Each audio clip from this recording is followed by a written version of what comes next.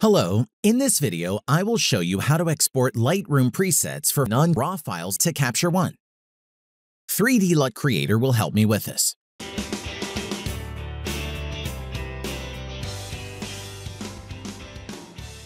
I have a series of JPEG photos as an example to showcase my three presets: Travel, Drama, and Teal Orange. Let's see how these presets work. I will need a HALD file to transfer color processing from Lightroom to 3D LUT Creator. HALD file is a graphical representation of a LUT. I got HALD with size 64 loaded into Lightroom. You can download it from 3dlutcreator.com. I have already made a video on creating LUTs from presets. I'll tell you about the main points that you should pay attention to. To begin with, you should understand that not all settings of a Lightroom preset can be written to. You cannot record to LUT tools based on tonal mapping. These are highlights and shadow sliders. Whites and black sliders also use tonal mapping at their extreme positions. Also, you cannot write to the LUT all those settings that add new pixels or change their position in the photo. These are texture, clarity, and dehaze sliders. A tab with the sharpness and noise reduction settings, lens correction, transform, as well as effects tab, which includes vignetting and grain. Crop tool for obvious reasons cannot be used either. Everything else can be written to the LUT. Of course, the result can be different from what you have in Lightroom.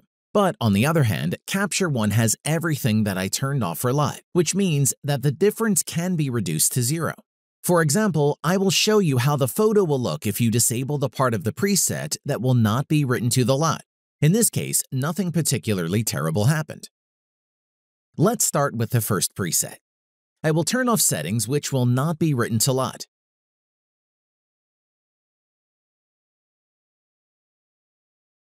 I'm going to create two virtual copies of my HALD file and apply the rest of the presets to them, disabling unnecessary settings.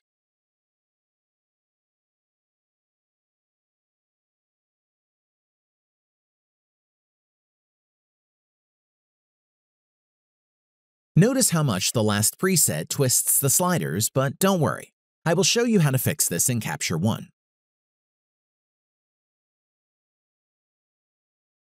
I'm going to export these three files. How to do it correctly?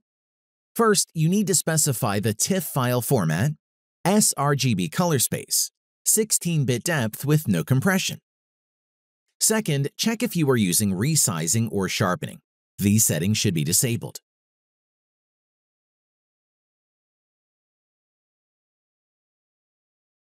I'm going to make three profiles for Capture One based on these HALD files in 3D LUT Creator. How to do it? I'm going to the Mask tab and then loading the first exported HALD in External LUT section. Then I'm going to File menu and choosing Export 3D LUT. I'm going to save the profile to the folder with the Capture One user profiles. It is better to mention in the file name that profile will be for JPEGs.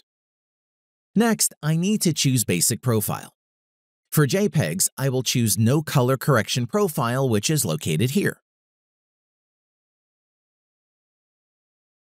Done. Now I'm going to do the same with two remaining files. HALDs from the folder can be loaded using arrows on the panel. So my profiles are saved. It remains to launch Capture One and check them. I will choose a profile for this photo. Let's compare now with Lightroom. In Capture One, I will dim the highlights a little and make the shadows lighter. Let's apply it to another photo.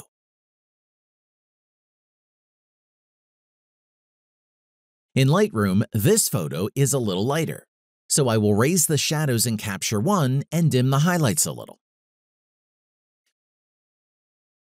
Let's see how the travel profile works.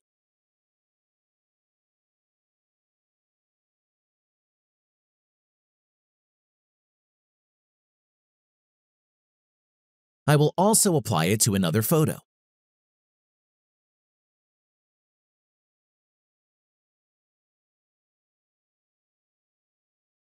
The last profile is called Teal Orange. Let's compare the result with Lightroom. This is exactly the case I mentioned at the beginning. The image in Lightroom appears to have HDR settings. The highlights are extremely dimmed and the shadows are highlighted. However, in Capture One, nothing prevents me from raising the shadows and dimming the highlights, so I can get the same result. Although these profiles are created for JPEGs, you can apply them to RAW files in Capture One. Remember to switch the curve to linear response mode. Of course, the color will be different, but you will achieve a certain effect. That's all. I hope this video was useful to you. Now you can export presets from Lightroom for JPEG files to Capture One. Don't forget to like and subscribe to stay tuned.